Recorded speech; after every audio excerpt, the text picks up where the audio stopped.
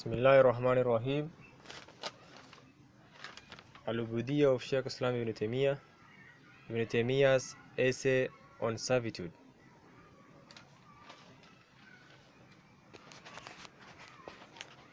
Ibn Taymiyyah's essay on servitude. All praise for Allah. We praise Him and seek His help and forgiveness. We seek refuge in Allah and from the evil of ourselves and the weakness of our own deeds. Whomsoever Allah guides cannot be led astray, and whomsoever Allah misguides, none can guide him. I bear witness that none has the right to be worshipped except Allah alone with any partner, and I bear witness that Muhammad is his slave and messenger sallallahu alaihi wasallam. Shaykh al-Islam, the Shaykh al-Islam, the famous of the famous, protector of the Sunnah and the suppressor of innovation, Ahmad ibn Halim ibn Taymiyyah, may Allah have mercy upon him, was questioned on the saying of Allah Azza wa Jal, Ya ayyuhan nasu a'budu rabbakum, O mankind, worship your Lord. What is ibadah, worship? What are its branches? Is the whole of the deen embodied within it? What is the reality of ubudiyya, servitude? Is it the highest attainable station in this world and in the hereafter, or are there other stations above it? Please elaborate for us in all of this. Thus Ibn Taymiyyah, Allah have mercy upon him, replied, Introduction. Ibadah is a comprehensive term that encompasses everything that Allah loves and is pleased with, of both statement and actions, both the apparent and hidden. Hence prayer, zakah, fasting, hajj, being truthful in speech, fulfilling one's trust, kindness towards parent, maintain relationship with kin, fulfilling pledges, commanding the good, forbidding the evil, jihad against the disbelievers and the hypocrites, being beneficent towards the neighbor, the orphan, the poor person, the traveler, and their own human or animal, supplication, remembrance of Allah, recitation of the Quran, and the like of such are all types of worship. Likewise is the case with love of Allah and His Messenger, reverence of Allah, turning to Allah in repentance, sincerity of deen for Him, patience with His judgment, gratitude for His favors, contentment with His degree, tawakkul upon Him, hope for His mercy, fear of His punishment, and the like of such, all are forms of worship of Allah. This is so because worship of Allah is the end objective that is beloved to Him, and it is what pleases Him. It is the purpose for which He created the creation, as Allah subhanahu wa ta'ala has said, وَمَا خَلَقْتُ الْجِنَّ وَالْإِنسَ إِلَّا لِيَعْبُدُونَ, and I have not created the jinn and mankind except that they should worship me alone. He sent all the messengers with this worship, as when Nuh said to his people, أَعْبُدُ اللَّهَ مَا لَكُمْ إِلَهٍ غَيْرُهُ, worship Allah, you have no other deity but Him. Likewise Hud, Saleh, Shuaib, and others said the same to their people. Allah subhanahu wa ta'ala says, وَلَقَدْ بَعَثْنَا فِي كُلِّ أُمَّةٍ رَسُولًا اعْبُدُوا اللَّهَ وَاجْتَنِبُوا الطَّاغُوتَ فَمِنْهُم مَّنْ هَدَى اللَّهُ وَمِنْهُم مَّن قَطَعَ الدَّلَالَةَ. And verily we have sent amongst every nation a messenger saying, worship Allah alone and avoid all false deities. Then of them were some whom Allah guided, and of them were some upon whom the straying was justified. Allah subhanahu wa ta'ala says, وَمَا أَرْسَلْنَا مِن قَبْلِكَ مِن رَّسُولٍ إِلَّا نُوحِي إِلَيْهِ أَنَّهُ لَا إِلَهَ إِلَّا أَنَا فَاعْبُدُونِ. And we did not send any messenger before you, O Muhammad, and we revealed unto him that none has to be worshipped but in truth but Allah, so worship me alone. Allah subhanahu wa ta'ala says, إِنَّ هَذِهِ أُمَّتُكُمْ أُمَّةً وَاحِدَةً وَأَنَا رَبُّكُمْ فَاعْبُدُونِ. But this ummah of yours is one ummah, and I am your Lord, therefore worship me alone. Allah also says in another ayah, يَا أَيُّهَا الرُّسُلُ كُلُوا مِن طَيِّبَاتِ وَاعْمَلُوا إِنِّي بِمَا تَعْمَلُونَ عَلِيمٌ وَإِنَّ هَذِهِ أُمَّتُكُمْ أُمَّةً وَاحِدَةً وَأَنَا رَبُّكُمْ فَاتَّقُونِ. O messengers, eat of the good things and perform righteous deeds. Verily I am well acquainted with all that you do, and verily this ummah of yours is one ummah, and I am your Lord, therefore have taqwa of me. Allah made this worship binding upon His messenger until death, as He says, وَعَبُدُ رَبَّكَ حَتَّى يَأْتِيَكَ الْيَقِينُ, and worship your Lord, O Muhammad, until there comes unto you the yaqeen, that is the hawa that is Satan, the hawa that is Satan, and that is dead. With this replication of worship, He describes angels and prophets. Isa said, to Him belongs to whoever is in the heavens and the earth, and those who are with Him, that is the angels, not to disdain to worship Him, and they never become weary. They exalt Him night and day, never slackening. Allah subhanahu wa ta'ala says, إن الذين عند ربك لا يستكبرون عن عبادته ويسبحونه وله يسجدون. Surely those who are with your Lord do not disdain to worship him, they exalt him and prostrate before him. Allah sends out those who are too haughty and proud to worship him in his saying, in subhanahu wa ta'ala saying, وَقَالَ رَبُّكُمْ أَدْعُونِي أَسْتَجِبْ لَكُمْ إِنَّ الَّذِينَ اسْتَكْبَرُوا عَنْ عِبَادَتِي سَيَدْخُلُونَ جَهَنَّمَ دَاخِرِينَ. And your Lord said, invoke me, I will respond to you, into your invocation. Verily those who scorn by my worship will enter hell in humiliation. He also described the finest of his creatures with servitude to him. Allah subhanahu wa ta'ala said, أين يشرب بها عباد الله يفجرونها تفجيرا. A fountain where the ibad, that is worshippers of Allah, will drink, making it gush forth in abundance. Isa also said, وَعِبَادُ الرَّحْمَنِ الَّذِينَ يَمْشُونَ عَلَى الْأَرْضِ هَوْنًا وَإِذَا كَاتَبَهُمْ جَاهِلُونَ قَالُوا سَلَامًا. And the ibad of Ar-Rahman are those who walk upon the earth in humility, and when the foolish address them, they reply with words of gentleness. Furthermore, when Shaitan said, ربي إنما غويتني لأزين لهم في الأرض ولأغوينهم أجمعين إلا عبادك منهم مخلصين. O my Lord, because you mislead me, I shall indeed adorn the path of error for them, that is mankind on earth, and I shall mislead them all, save your chosen, guided ibad amongst them. Allah subhanahu wa ta'ala replied, Inna ibadi laysa laka alayhim sultan illa man tabaka al-ghawin. Certainly you have no authority over my ibad except those who follow you of the errant. Furthermore, Allah subhanahu wa ta'ala said in connection in describing the dangers with this servitude, وَقَالِ اتَّخَذَ الرَّحْمَنُ وَلَدًا سُبْحَانَهُ بَلْ عِبَادٌ مُكْرَمُونَ لَا يَسْبِقُونَهُ بِالْقَوْلِ وَهُمْ بِأَمْرِهِ يَعْمَلُونَ يَعْلَمُ مَا بَيْنَ أَيْدِيهِمْ وَمَا خَلْفَهُمْ وَلَا يَشْفَعُونَ إِلَّا لِمَنِ ارْتَضَىٰ وَمِنْ خَشْيَتِهِ مُشْفِقُونَ. And they say, Ar-Rahman has begotten children, how perfect he is. They are but honored ibad. They do not speak until he has spoken, and they act by his command. He knows what is before them and what is behind them. They cannot intercede except for one whom he himself is pleased with, and they stand in awe for fear of him. Allah subhanahu wa ta'ala also says, وَقَالُوا اتَّخَذَ الرَّحْمَنُ وَلَدًا لَقَدْ جِئْتُمْ شَيْئًا إِدًّا تَكَادُ السَّمَاوَاتُ يَتَفَطَّرْنَ مِنْهُ تَنشَقُّ الْأَرْضُ وَتَخِرُّ الْجِبَالُ هَدًّا أَن دَعُوا لِلرَّحْمَنِ وَلَدًا وَمَا يَنبَغِي لِلرَّحْمَنِ أَن يَتَّخِذَ وَلَدًا إِن كُلُّ مَنْ فِي السَّمَاوَاتِ وَالْأَرْضِ إِلَّا آتِي الرَّحْمَنِ عَبْدًا لَقَدْ أَحْصَاهُمْ وَعَدَّهُمْ عَدًّا وَكُلُّهُمْ آتِيهِ يَوْمَ الْقِيَامَةِ فَرْدًا. Indeed, and they say, Ar-Rahman has begotten children. Indeed, you have brought forth a terrible or evil thing. The heavens are about to split apart, the earth to split asunder, and the mountains to fall in ruins. In that, they ascribe children to Ar-Rahman. It is not befitting the majesty of Ar-Rahman that he should have beget children. There is none in the heavens and the earth but comes unto Ar-Rahman as an abd. Verily, he knows their number, and has enumerated them from most definitely and precisely. Every one of them will come to him on the day of resurrection alone.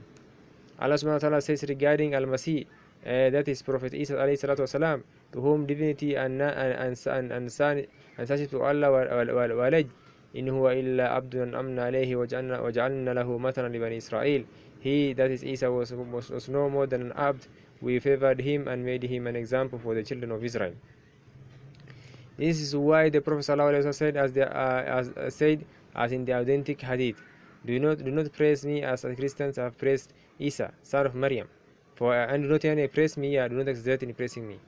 And you can praise the Prophet ﷺ. Isa, son of Maryam, for I am only an abd. So say Abdullah, that is the abd of Allah and his messenger.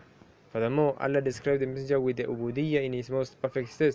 Isa ﷺ said in reference to Al-Isra, that is the night journey, Subhanalladhi asra bi abdi laylan. Exalted is he, that is Allah, who took his abd, that is Muhammad, for a journey by night. Isa ﷺ said in reference to receiving revelation, وَأَوْحَى إِلَى عَبْدِهِ مَا أَوْحَى. So did Allah reveal to his abd what he revealed through the angel Jibreel. In reference to the station of Dawah, Isa ﷺ said, وَأَنَّهُ لَمَّا قَامَ عَبْدُ اللَّهِ يَدُهُ كَادُوا يَكُونَ لَهِ عِبَادًا.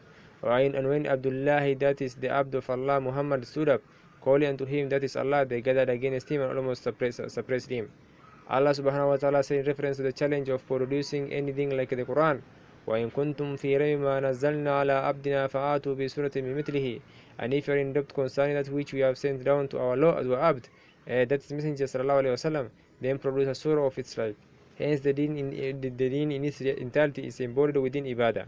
It has been established in the Sahih that when Jibril came to the Prophet in the appearance of Bedouin and questioned him about Islam, he answered, Islam that you testify that none has the right to be worshipped except Allah, and that Muhammad is the messenger of Allah, that you establish prayer, give zakah, fast the month of Ramadan, and you perform the pilgrimage to the house if you are able to do so. Jibril then asked, and what is Iman? He replied that you have Iman in Allah, His angels, His books, His messengers, in the resurrection after death, and that you have Iman in Al-Qadr, in Al-Qadr it's good and bad. Jibril then questioned, and what is Ihsan? He answered, that you worship Allah as if you can see Him, and if you are not able to see Him, then He indeed sees you. The Prophet said at the end of the hadith, that was Jibril. He came to teach you a deen. Thus he made all of this part of the deen. The term ad-din embodies in the meanings of lowliness, submission, and humility. It is said, dintuhu fadana, that is, I subdued him, so he humbled. It's also said, yadinu Allah, or yadinu lillah. He worships Allah or obeys Him and submits to Him. Thus, deen of Allah is worship, obedience, and submission to Him. As for ibadah, its original meaning also denotes loneliness and submission. One says, a power that is mubad, mubad, that is it has become smooth out because of being treaded upon. However, the ibadah that has been enjoined upon us encompasses the meaning of submission along with the meaning of love. It embodies the utmost degree of submission of Allah through the utmost degree of love of Him. The final level of love is atayum, that is enslavement, infatuation, captivation, and adoration. Its initial level is al-alaqa, that is connection, because of the heart's connection to the beloved. Thereafter comes the level of sabaha, that is craving, longing, and desire. Sahaba. As the heart starts to crave for the beloved. Next is the level of al-gharam, that is love, passion, and fondness, which is the love that is inseparable from the heart. Thereafter al-ishq, that is ardent and passionate love, and its final level is tatayum. One says taim of Allah, that is the abd of Allah. Thus the mutayyam is the mubad of his beloved. One who submits to a person while possessing hatred for him is not an abid, this worshipper of him. And in contrast, if he was to love someone and at the same time does not submit to him, he is likewise not an abd to him, as is the case of man who loves his child and friend. This place of yani in the case of a man who loves his child and a friend doesn't bring any meaning. Consequently, only one of the two qualities is not sufficient as far as the ibadah of Allah subhanahu wa ta'ala is concerned. Rather, it is necessary that Allah be the most beloved above all else to the abd, and that he holds Allah to be the greatest of all. Indeed, none other than Allah deserves total love and submission. Moreover, anything that is loved for other than Allah, love of such a thing that is unsound, and anything that is glorified without the order of Allah, glorification of such thing is false. Allah subhanahu wa ta'ala says, قل إن كان آباؤكم وأبناؤكم وإخوانكم وأزواجكم وعشيرتكم وأموال اقترفتموها تجارة تخشون كسادها ومساكين ترضونها أحب إليكم من الله ورسوله وجهاد في سبيله فتربصوا حتى يأتي الله بأمره. Say, if your fathers, your sons, your brothers, your wives, your kindred, the wealth that you have gained, the commands in which you fear are declined, and dwellings in which you delight are dearer to you than Allah and His Messenger, and the striving hard and fighting in His cause, then wait until Allah brings about His decision torment. Thus, the genius of love should be for Allah and the Messenger. As in the case of obedience is for Allah and His Messenger, and pleasing is for Allah and His Messenger. Wallahu wa Rasuluhu haqqun an yarduhu. But it is more befitting that they should please Allah and His Messenger. The issue of bestow also belongs to Allah and His Messenger. وَلَوْ أَنَّهُمْ رَدُّوا مَا آتَاهُمُ اللَّهُ وَرَسُولُهُ. If only they had been content with what Allah and His Messenger gave them.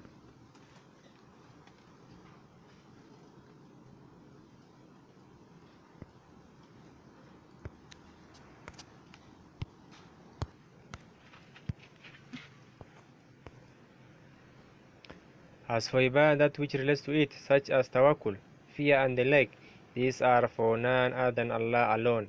As His Allah has said, قُلْ يَا أَهْلَ الْكِتَابِ تَعَالُوا إِلَى كَلِمَةٍ سَوَاءٍ بَيْنَنَا وَبَيْنَكُمْ أَلَّا نَعْبُدَ إِلَّا اللَّهَ ولا نشرك به شيئا ولا يتخذ بعضنا بعضا أربابا من دون الله فإن تولوا فقولوا أشهد بأننا مسلمون. So people of the book, come to where this is just to you, that is just to you and us, that we worship none but Allah, that we associate nothing in worship with Him, and that none of us shall take others as lords besides Allah. Then if they turn away, say, be a witness that we are Muslims. Allah subhanahu wa ta'ala also said, ولو أنهم صدوا ما أتاهم الله ورسوله وقال حسبنا الله سيؤتينا الله من فضله ورسوله إنا إلى ربنا راغبون. If only they had been contented with what Allah and His Messenger gave them and had said, Allah is sufficient for us, Allah and His Messenger will give us of His bounty. It is Allah that we implore to enrich us. Hence the issue of a bestow belongs to Allah and His Messenger, as He sallallahu has said, وَمَا أَتَاكُمْ رَسُولُ فَخُذُوهُ وَمَا نَهَاكُمْ عَنْهُ فَانْتَهُوا. And whatever the Messenger gives you, take it, and whatever he forbids you from, abstain from it. As for al-hasb, which is what suffices, it is Allah alone, as Allah subhanahu wa ta'ala has said, الَّذِينَ قَالَهُمُ النَّاسُ إِنَّ النَّاسُ قَدْ جَمَعُوا لَكُمْ فَاخْشَوْهُمْ وَزَادَهُمْ إِيمَانًا وَقَالُوا حَسْبُنَا اللَّهُ وَنِعْمَ الْوَكِيلُ. Those that the believers unto whom the people, that is the Prophet said, verily the people have gathered against you in the move of a great army, so fear them. However, it only increased them in iman, and they said, our husband, that is one who suffices us is Allah, and how fine a trustee he is. Allah subhanahu wa ta'ala also says, Ya ayyuhan nabiyyu hasbukallahu man tabaka minal mu'minin. O Prophet, your husband, that is one who suffices, as well as those who follow you of the believers, is Allah. That is, Allah is one who suffices you and the believers who follow you. As for the one who presumes the meaning to be the one who suffices you, O Muhammad, is Allah and the believers to get together, then he has committed an atrocious error, as well as we have already clarified this in different places. Allah has also said, Alaysa Allahu bikafin abdahu. Is not Allah sufficient for his abd? The clarification of this is that the term abd refers to the mu'abbad, whom Allah has subjugated. So Allah subdues, governs, and administers him.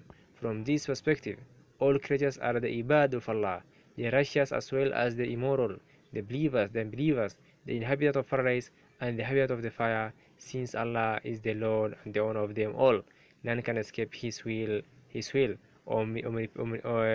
omnipotence, and His perfect words, which no righteous or unrighteous person can transgress. Whatever He has willed will come to be, even if they have not willed it, and whatever they will not come to be if He does not will it. As Allah subhanahu wa ta'ala says, أَفَغَيْرَ دِينِ اللَّهِ يَبْغُونَ وَلَهُ أَسْلَمَ مَنْ فِي السَّمَاوَاتِ وَالْأَرْضِ وَأَنَّ كَرْهًا وَإِلَيْهِ يُرْجَعُونَ. Do they then seek other than the deen of Allah, while all that is in the heavens and the earth have submitted to Him willingly or unwillingly, and to Him they shall all be returned. Thus He subhanahu wa ta'ala is the Lord of the worlds, their creator, their provider, the one who bestows life upon them and causes their death, the one who fluctuates their hearts, and the one who disposes of their affairs. They do not have any other Lord, they do not have any other king and owner, and they do not have any other creator, irrespective of whether they admit it or deny it, and whether they are aware of it or are ignorant of it. However, the people of Iman know of it and believe in it, a contrast to the one who is ignorant of it or rejects it, being arrogant towards his Lord, not acknowledging or submitting to it with the full knowledge that Allah is his Lord and Creator. Whenever knowledge of the truth is accompanied with arrogance towards accepting it and its denial, it will be a reason for punishment for its possessor. As Allah subhanahu wa ta'ala said, وَجَاهَدُوا بِهَا وَاسْتَيْقَنَتْهَا أَنفُسُهُم ظُلْمًا وَعُلُوًّا فَانظُرْ كَيْفَ كَانَ عَاقِبَةُ الْمُفْسِدِينَ. And deny them, that is Allah's sign, unjustly and arrogantly, though their own selves were convinced of them. So see what was the end of the mufsidin. Allah subhanahu wa ta'ala also says, الذين آتيناهم الكتاب يعرفونه كما يعرفون أبناءهم وإن فريقا منهم ليكتمون الحق وهم يعلمون. Those to whom we gave the scripture, that is the Jews and Christians, recognize him, that is Muhammad sallallahu alaihi wasallam, and recognize their own sons. However, a party of them indeed concealed the truth why they know it. That is in reference to the descriptions of Muhammad sallallahu alaihi wasallam, which are written in the Torah and Injil. Allah subhanahu wa ta'ala also says, فإنهم لا يكذبونك ولكن الظالمين بآيات الله يجحدون. Indeed, it's not you that Muhammad sallallahu alaihi wasallam that they deny, but it is the signs, that is the ayat of the Quran of Allah that the Dalimun deny. Therefore, if the Abd knows that Allah is his Lord and Creator and that he is in need of him, then he is aware of the ubudiyyah that is related to the lordship of Allah. This Abd asks of his Lord, beseeches him, and relies upon him. There, however, he may obey his command or he might disobey it. He may also worship him, and he may worship shaitan and idols. This category of ubudiyyah does not distinguish the people of paradise from the people of the fire, for nor does a person become a Muslim on account of it, as Allah subhanahu wa ta'ala says, وَمَا يُؤْمِنُ أَكْثَرُهُم بِاللَّهِ إِلَّا وَهُمْ مُشْرِكُونَ, and most of them believe not in Allah except that they attribute patronage unto him. In fact, the mushrikeen at the time of the Prophet ﷺ used to acknowledge that Allah is the creator, and with that they used to worship other than him. Allah subhanahu wa ta'ala said, وَلَئِنْ سَأَلْتَهُم مَّنْ خَلَقَ السَّمَاوَاتِ وَالْأَرْضَ لَيَقُولُنَّ اللَّهُ, and verily if you ask them who created the heavens and the earth, they will surely reply Allah. Allah subhanahu wa ta'ala says, قل لمن الأرض من فيها إن كنتم تعلمون سيقول لله قل فلا تذكرون قل من رب السماوات السبع ورب العرش العظيم سيقول لله قل فلا تتقون قل من بيده ملكوت كل شيء وهو يجير ولا يجار عليه إن كنتم تعلمون سيقول لله قل فأنى تسحرون. Say, to who does the earth and whosoever is within it belong to? If you truly know, they will reply to Allah. Say, will you not then remember? Say, who is the Lord of the seven heavens and the Lord of the great throne? They will reply, that belongs to Allah. Say, will you not then fear Allah? Say, in whose hand is the sovereignty of everything, and he protects all.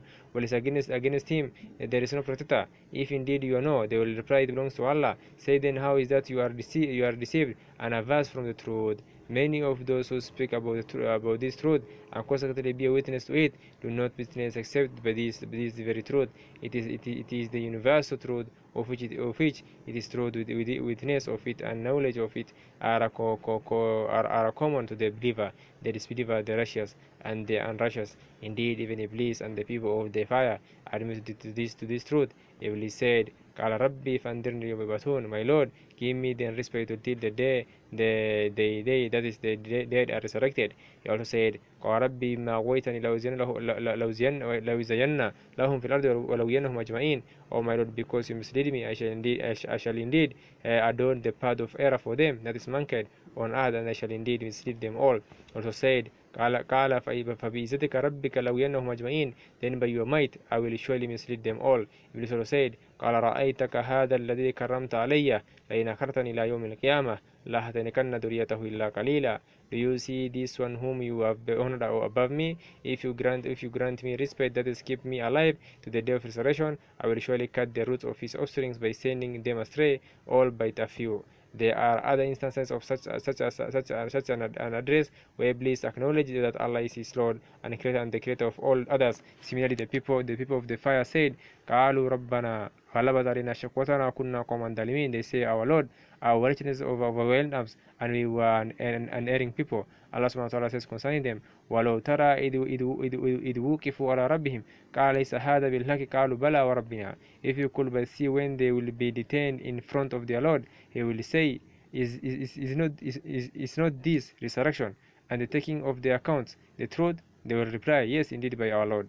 Thus, whoever holds this reality and merely acknowledging it, but does not establish the religious truth that Allah has commanded him with, which is the worship of him that pertains to his uluhiyyah, obedience of his command and his messengers, will be of the same genre as Iblis and the people of the fire. Moreover, if such a person presumes himself to be amongst the slate of Allah, of Allah's awliya, the people of Ma'arifah and in Idbat, who are beloved of any religious commands and prohibitions, he will be of the worst people of Kufr and of Al-Ihad. Whoever imagined that Al-Qadr and others beside him were not answerable to the command because they had witnessed the will or something similar to that, such a person's profession is one of the most evil attendants of the disbelievers in Allah and his messengers until he enters into the second type of meaning of Allah of Al-Abd. This is the connotation of Al-Abd as Al-Abid, the worshipper. Hence, we should be a worshipper of Allah, not worshipping anything but Him. Therefore, obeying His command and that of His Messenger, having allegiance with the awliya of Allah, the believers and the pure ones, and holding animosity towards His enemies. This ibadah pertains to the ilahiyya of Allah subhanahu wa ta'ala, and this is why the epitome of Tawheed was La ilaha illallah. None has the right to be worshipped in truth except Allah, but in contrast to the one who acknowledges the lordship of Allah but does not worship Him, or one who worships alongside Him another deity. Thus the ilah is what the heart defies with total love, glorification, reverence, grandeur, fear, hope, and such matters. This is the ibadah Allah loves and is pleased with. With it, He dedicated the chosen of His slaves, and within it, He sent the messengers. As for the connotation of al-abd as being the subdued one, irrespective of whether he maintains it or rejects it, this meaning is common to both the believer and disbeliever. Through the disparity between these two types, one can distinguish the difference between the religious diniyah, realities that pertain to the worship of Allah, His religion and His legislative command, which He loves, is pleased with, offers salah to His people, and honors them with His garden, and between the universal konya, realities are common to both the believer and disbeliever, and the righteous and the righteous. Whoever limits himself to the universal realities and does not accede to the religious realities is of the followers of the accused bliss and of the disbelievers in the Lord of the worlds. As for the one who limits himself to some of these matters, that's religious realities, and forgets others, or in only certain standings or circumstances, his iman and wilaya with Allah decrease according to the decrement that is present of the religious realities. This is the tremendous error in which the errant ones were mistaken, and in which confusion increased upon the travelers to Allah, to the extent that the number of senior sheikhs who alleged that they were people of tahqiq, tawheed, and irfan, but who slept in this regard, cannot be enumerated except by Allah, who knows the secrets and the revealed. Sheikh Abdul Qadir pointed out this very thing as in mention of him. He explained that when many people arrive at the topic of al-qada wal-qadar, they refrain, but not me, as a window has been opened it for me, and I contend the decrees of truth with the truth for the truth. Moreover, a real man is one who contends with al-qadar, not one who sanctions it. What has been mentioned by Sheikh, may Allah have mercy upon him, is what Allah and His Messenger have commanded. However, many people have erred in this regard. They may witness the disobedience and sins that have been ordained upon one of them on another person, or even indeed it is kufr. They witness that this is occurring by the will of Allah and by His qadar and al-qadar, and as being included within the command of His lordship and the dictates of His will. Hence, they believe that acceptance of this, agreement of it, and the contentment of it, and so on, is part of the deen, the way and worship. In such circumstances, they resemble the mushrikeen who said, لو شاء الله ما أشركنا ولا آباؤنا ولا حرمنا من شيء. If Allah had willed, we will not have taken partners in worship with Him, nor will our fathers, and we will not have forbidden anything against His will.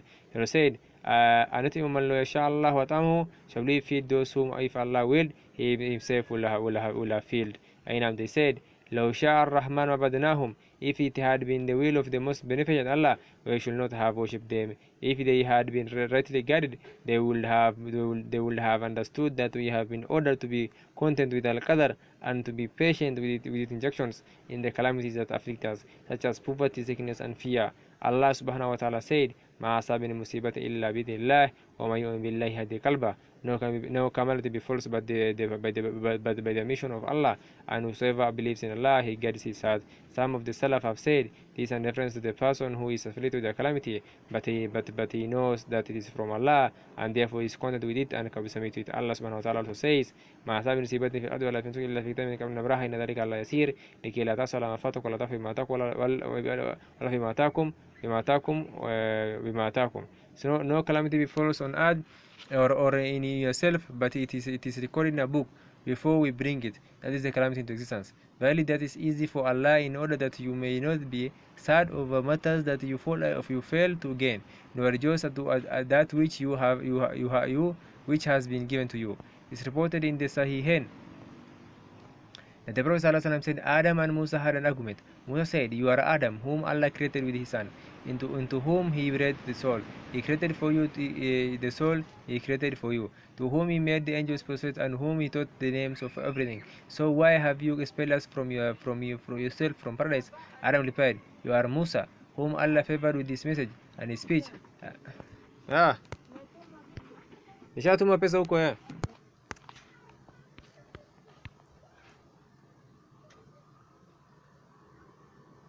You are Musa, whom Allah favored with this message and his speech. Have you not found that this had been written upon me before I was ever created? Musa replied, Yes.